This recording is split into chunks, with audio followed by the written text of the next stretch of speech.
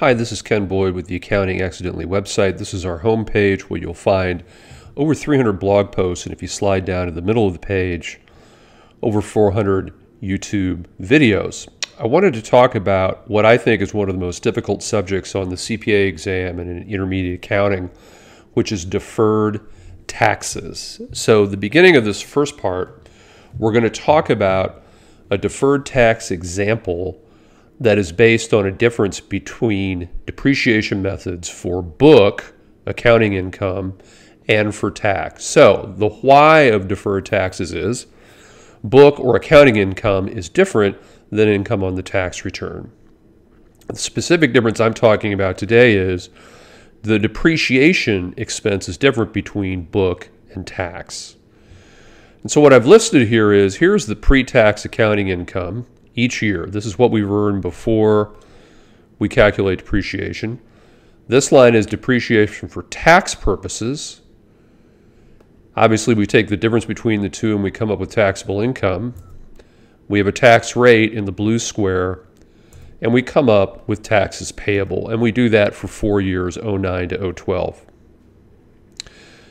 What this part of the chart shows, and this is probably the most difficult, is what is the difference or the temporary difference between the book method of depreciation and the tax method. So we see for the book method, we use the straight line method of depreciation, $30,000 a year for 4 years.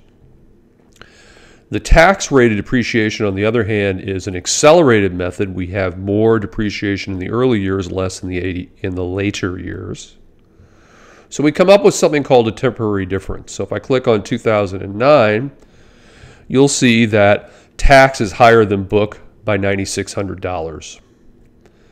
Here, tax is higher than book by $22,800. Then it flips. In later years, there's more book depreciation than tax, so the temporary difference reverses. Tax is different, tax is less. 2012, tax is less. So here, 09, 010, the tax method is more, 09, 010. 11 and 12, the tax method is less. The important thing to know is that in total, depreciation is the same regardless of which method you use, because you're depreciating the same amount of dollars. No difference in total depreciation in red.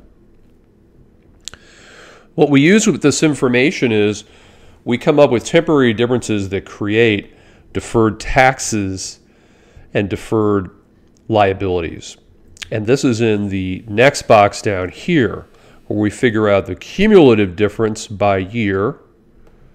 We multiply it by a tax rate, and we come up with an ending balance that's going to end up and get posted in journal entries down here. That's as far as we'll get for right now. Remember that if you're studying for the CPA exam or for an accounting course, you can have live test prep and conference room. Here's the address. If you click on Explore, you go into the feed, and what you'll see on the left-hand side is courses. If you click on courses, you'll see that right now, as of this recording, we have 3 different live chat courses that you can attend. There'll be more added, and you'll also see a book down the road. Thanks very much for watching, and we'll see you next time.